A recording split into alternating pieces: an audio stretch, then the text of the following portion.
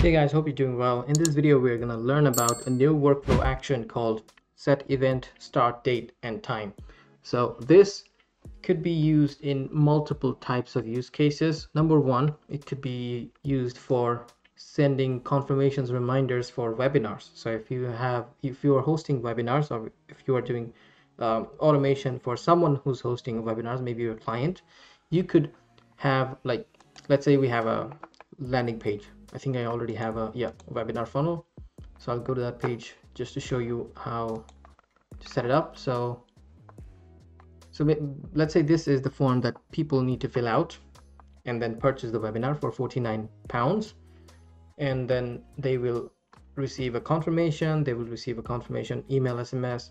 They could be added to a pipeline stage, and then they will be receiving reminders about the webinar, right?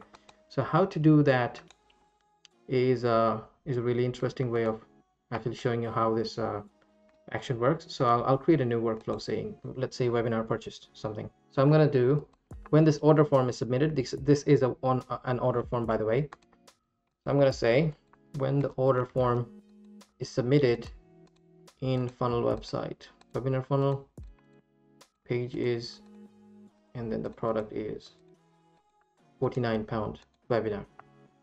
So what I can do is I can send them confirmation, I can add them to pipeline, I can get a notification myself.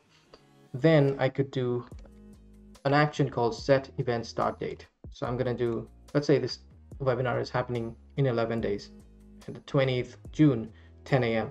So I could do a specific date time, 20 of June, and then I could just write down 10 here. So that's my webinar. Now, based on this action, I could perform wait steps. So I could just do wait, just like how we do it for appointment confirmation reminders, right? So wait 24 hours before the appointment. Instead, we're just gonna do event appointment time 1 day before. So until 24 hours before the webinar, and then send an email saying reminder, webinar in 24 hours. Okay, then email body, you could fill it out yourself. So that's your reminder right there. You're sending an email reminder on the webinar that will happen on the 20th, and then add another wait step, add another one. So you could customize it according to how you want it.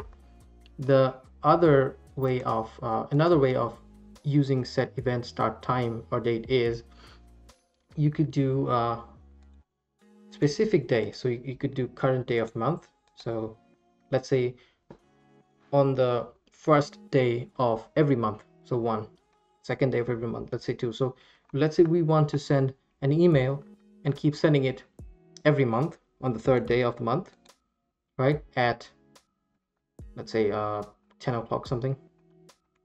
So we will do 10 o'clock, 10 a.m.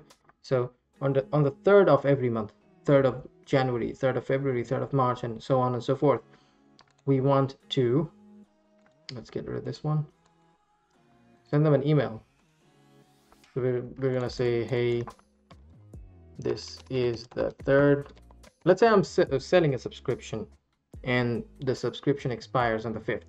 So on the 3rd of every month, I want to send them like a reminder.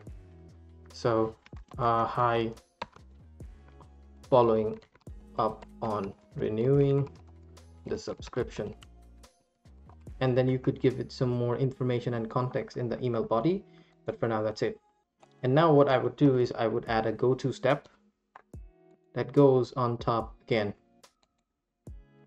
to this one. So every month, every 3rd day of the month, the email goes out and then goes to the very beginning, and then this waits until the next of 3rd of the next month. So that's how it works. That's how you can use a specific day. You could also do it for a specific day of week. So let's say you could do like every Sunday, every Monday, like this will keep recurring every 7 days. That's another way of using it. You could also do custom field. So you could have a custom field which could be a date field or a text field, and based on that you could perform the same automation. So this is very simple and it comes really handy. If you could think about a use case you could use it in, but this is really powerful, guys. I've just started using it because I'm going to do webinars, so I'm setting it up for myself and also people I work with. But for now, hope this video was helpful and hope you understood the the efficiency and the power behind it, and I will see you in the next one.